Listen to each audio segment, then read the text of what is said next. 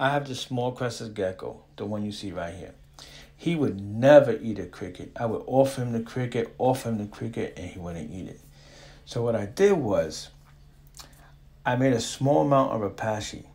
I dipped the cricket in the Repashy. I offered the cricket to the crested gecko.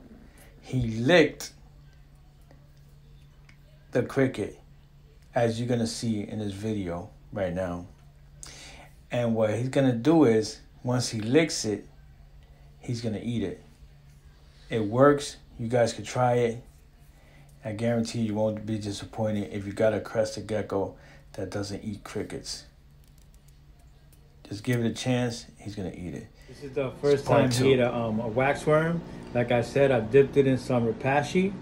He licked it. And now he's taking in the waxworm, which is a good look. Just trying to put weight on him. You know, because he's my smallest crested gecko. Look at that beautiful face. Hey. Thanks for watching.